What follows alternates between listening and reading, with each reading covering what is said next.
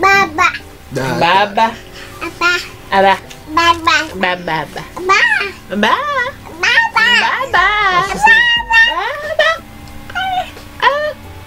Baba.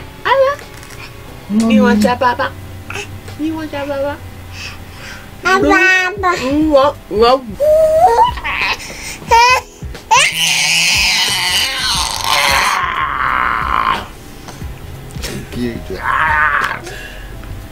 Go, Papa. Say hi. Hi. Say hi. Hi. Say hi, yeah. Hi. There it is. Hi. Hi. Hi. Yes, that's it. I'm 10 months old today. Yeah. Yeah? Yes. Yeah. Yes. What's up, everybody? It's the Dixons. And Nalla is 10 months old today. We've been gone a minute, y'all. We haven't given y'all an update since the 6-month update. So we have a lot to catch y'all up on. As you can see, she's grown quite a bit. If you are following her on Instagram, which you should be, I mean, it's in the description box. It's been in the description box for quite a few. Yeah, you tell him. You tell him, Nalla. You should be following me. That's what she said. You should be following me. Follow me on IG. Nalla has been very busy. Lots of milestones reached. Lots of appointments. Yes. She's been taking trips. Okay, globe trotting. Whole lot going on. So we're gonna start where we left off at 7 months. 7 months. What did we do? I feel like she didn't really have any doctor's appointments, but So 29 months that she has a doctor. yeah. But there were you know, we have our weekly visits with healthy families, so we had we would do ASQs, and those are like monthly evaluations, and she's been right on track with everything. You can see she's telling you. Sometimes they would ask us things about what, you know, has she done this or that, and we would, you know, sometimes we wouldn't know, sometimes she hadn't done them, and then almost a week later she would do it. For example, what was one of the things? Maybe like picking stuff up like this. Like, it's called fine motor. She can pick things up like this. Of course, it's a gross motor skill when you can rake it. But to actually pick something up like this is like a fine motor skill. And so I was saying, oh, I don't know if she has reached that milestone yet at about 7 months. But sure enough, she started to, you know, we would put a couple of her little cereals down, and she would just, you know, eat, like pick them up. At first it was a little, you know, I don't know what I'm doing here. But now she's like definitely intentionally doing it. She also is crawling. I don't think she was crawling at 6 months. I think it was, yeah, she started to crawl. She would get into crawling position, but she was having some trouble with the motors of it all, the mechanics of crawling. Sorry. Oh God. You want to come to me?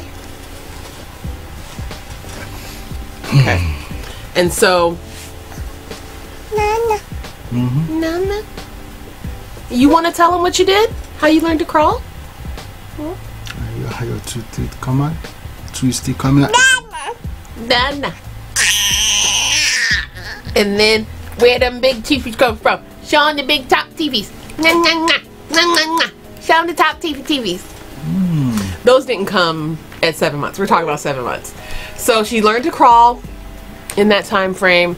She started to really put her own little like baby communication together. Ba ba da da, ma ma. You know, making different noises. Learned how to scratch her throat, y'all. She was doing throat scratches. I'm like, wait a second, what is that? When she learned to stand in the crib, it was super cute, right? Her little head would pop up when she was ready in the morning, looking for us. And then she learned how to, what do they call it? When the I think it's like cruising, when the baby holds onto something and then walks across, like holding on to a piece of furniture or something. She started to cruise across the crib. Once she started to cruise across the crib, we're getting into 8 months now. Then she decided, ooh, I know how to throw stuff. So she would throw her like changing pad, like reach over and throw a changing pad on the floor, or you know, throw her pacifier or whatever. So she was cruising and crawling, and then started to crawl into like the other rooms, and then like lift herself up on the furniture like to cruise, because she's still, you know, she's getting to the point where she's gonna walk soon. He went to a parenting class. He went to a parenting class in regards to like safety, and it was a 6-week program. Safety and child abuse. Yeah, like how to spot it and how to avoid it and things like that. And he would go every Wednesday to that with Nalla, and Nalla would go to like the little daycare that they have for the parents at People Incorporated. That was a really good experience, I think you told me. How was it, honey? What did they talk about? About child abuse, you know, molesting children. You know what your child wants and what she doesn't want, and you teach her all the parts of the body, so when she grows up she knows everything. She knows the difference between a boy and a girl. That's the most important thing. So, and a lot of things, you know, which is personal, also cannot discuss. Also knowing the proper names for her body parts in order to identify if she has been touched inappropriately. So that's something that I think is great that they are teaching to prevent, as a preventative measure or a precautionary measure, to try and curb child abuse of any kind. So next up is when she was still, we went to New York with her when she was 8 months. 8 months, yes. So we were planning a trip to California, and Solomon needed to update his passport, and so we had to go to the consulate in the Nigerian consulate in New York. And so we took an Amtrak. To New York, and that was Nalla's first like trip out of state that wasn't in the car to Rhode Island, because we don't really consider that out of state, even though it is. But yeah, like a big trip. We went to New York, and we had a really good time. Nalla was great on the train. The Amtrak crew was really nice, and checked on us, and which we are going to post some of the pictures. Yes, you guys in New York. We went around New York. We went everywhere in New York. We had 8 hours. So we started after the embassy. Yeah. We started strolling around, showing our daughter New York, showing her for the first time 8 months being in New York. Yeah, it was really cool. Very cool, and she enjoyed it a lot. This right here is so cute. And we still bought our t-shirt from New York, the one Apple Big I Love New York. Yeah. Which we will still post. I'm gonna show the pictures right here. And we ate a lot of food in New York. So let's talk about how terrible the Vietnamese banh mi's were in New York compared to Boston. Y'all ain't got it like we got it. I'm sorry. That's another New York versus Boston thing we're gonna have to contend with right there. I'm sorry. But Chow's Bakery is that girl when it comes to banh mi sandwiches. I don't know what was going on at Bye, but bye, because that wasn't it. The rest of New York was fun. We went to Bryant Park. I'm sorry, not Battery Park. We went to Bryant Park, and Nalla got on the carousel, or she and I got on the carousel. We just went, you know, strolling down the blocks, you know. It was cool. One thing I will say is I did feel like at some point that, you know, I mean, in New York people just don't give a shit about you. that is something that is very apparent. They don't care. We're walking with a whole stroller, and people are just like this close to running into the stroller, like on a regular basis throughout the day. That's New York for you. I like it. He likes it. He likes for people to almost run into you. He thinks that's cute. He thinks it's cute for them to almost run into our baby stroller. I don't think that's very cute, and I really almost cussed somebody out. I know. Mommy's got your back. This Smilo thing, this pacifier is from Smilo Inc., I think. And they are sort of like a ergonomically designed pacifier and bottles and sippy cups and all that good stuff from orthodontics. And they really work. As soon as we got them in the mail, Nalla, I don't understand all of this here. I know you're tired. I know you're tired because you are being very, very like fidgety. So this is all because you're tired and trying to distract from the fact that you're tired. I'm not tired. I'm just gonna pull at this. I'm not tired. I'm gonna grab this. I'm not tired. I'm gonna move here. You are tired with a T. You are tired. You are tired. And you put your red. Tired. 8 months. Let's go back to 8 months. So we were planning the trip to California in the first week of November. We took off. We went whoosh and we went to California on JetBlue. Shout out to JetBlue. Most space in coach out there. Y'all did that. Also, they were very kind in checking on us. And they offer free food and drink. Free snacks and drink. You get what you pay for in JetBlue. I would much rather pay for a JetBlue coach flight than anybody in the heck else. Because what do they give you on a long flight with Delta? American? United? Nothing. What they give you? That little mini pack of peanuts? Send your ass on your way. Yeah, what about if you're allergic to peanuts? Right. And then you still have to pay for, you still got to pay for your drinks. Trash.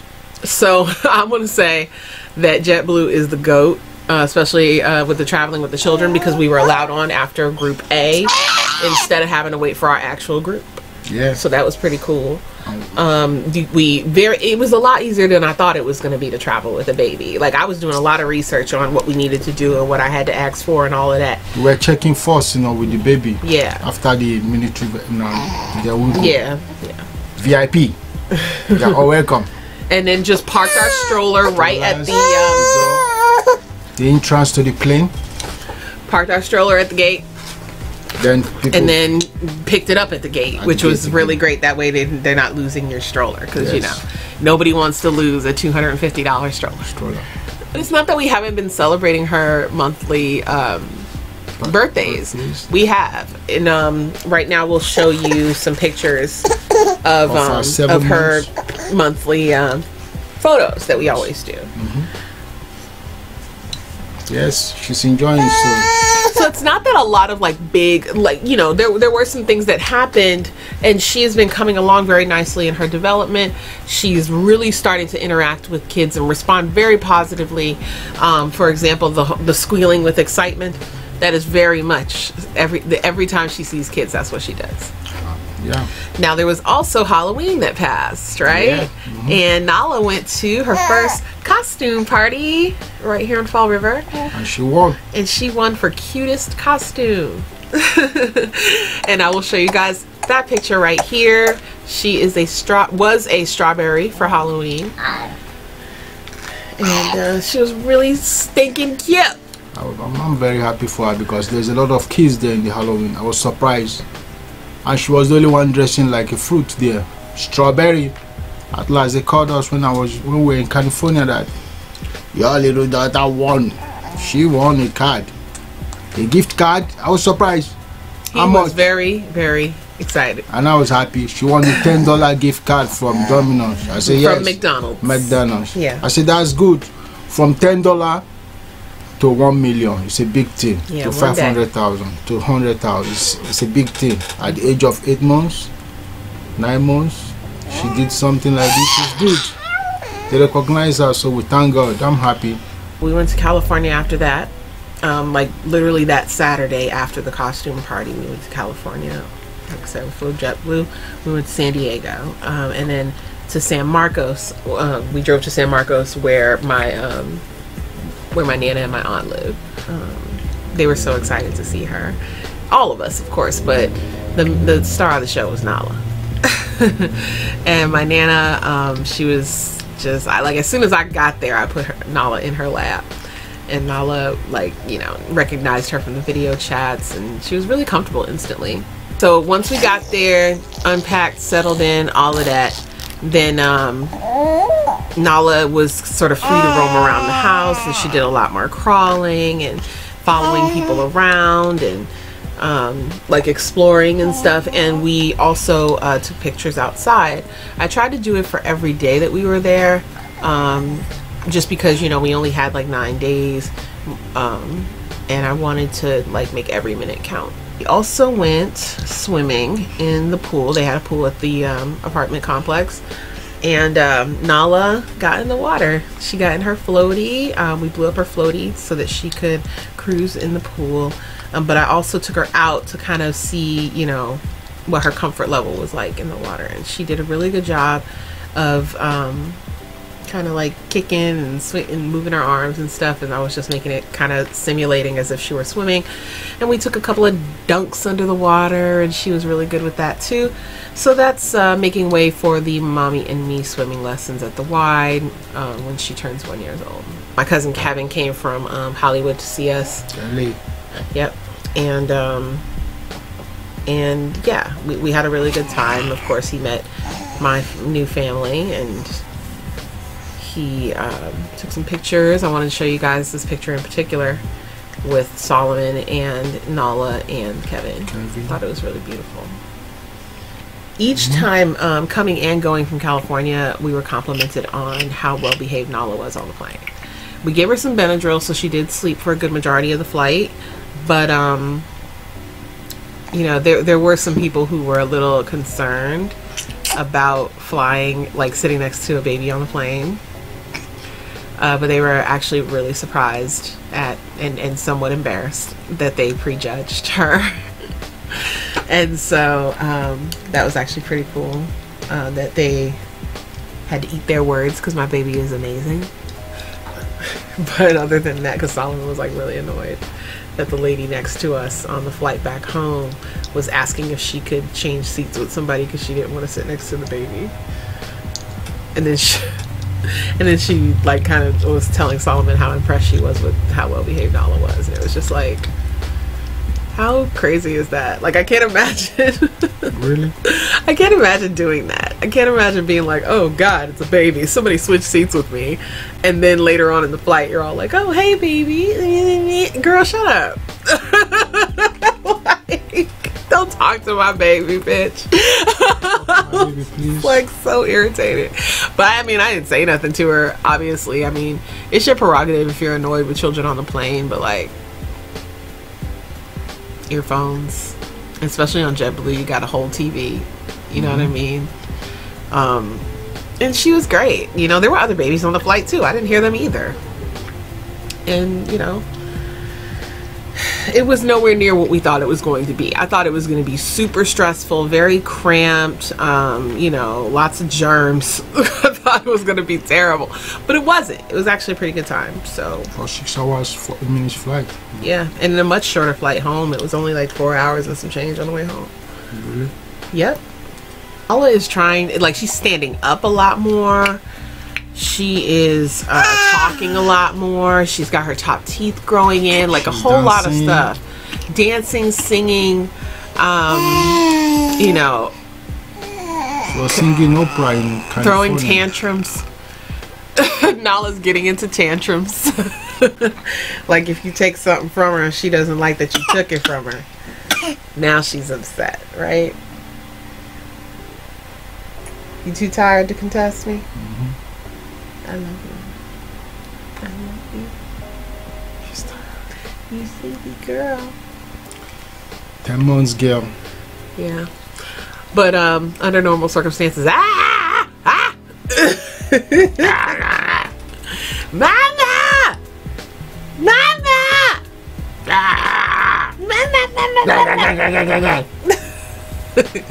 She's the boss of the house. Yeah, man. The boss. She is. In more good news, now that she has reached her 10 months and her VSD is almost like non-existent, they had a really hard time trying to find it this time around.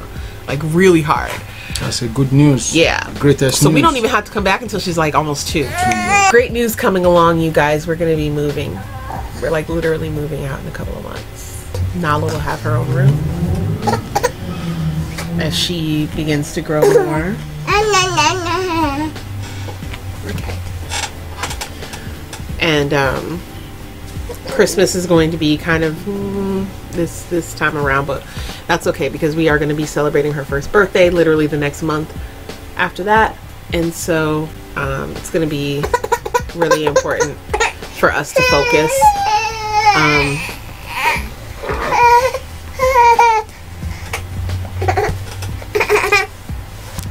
That's it.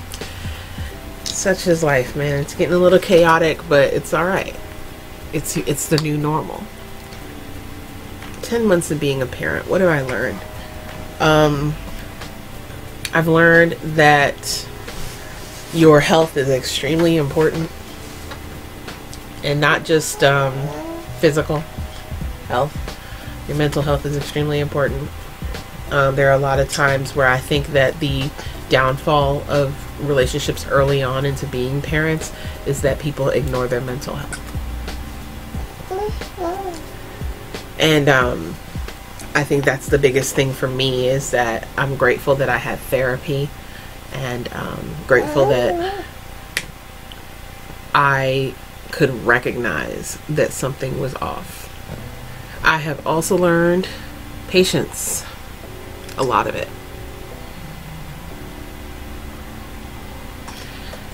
Patience for him and her.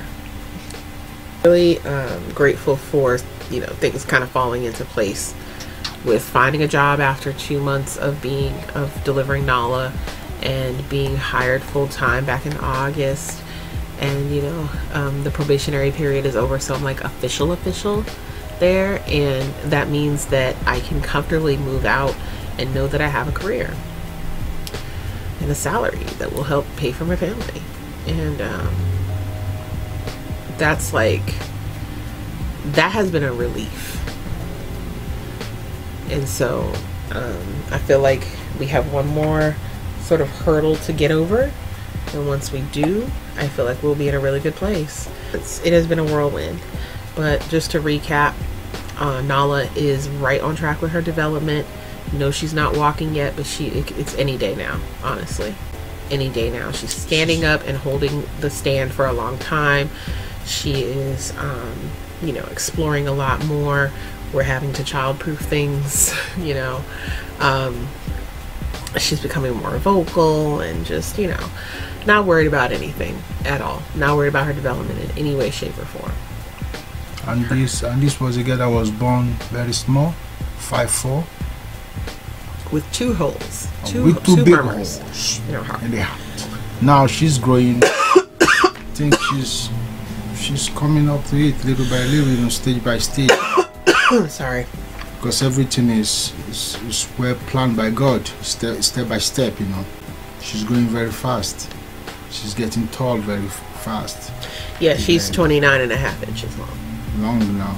The Peanut, they were calling her Peanut when she came out. You know, Peanut.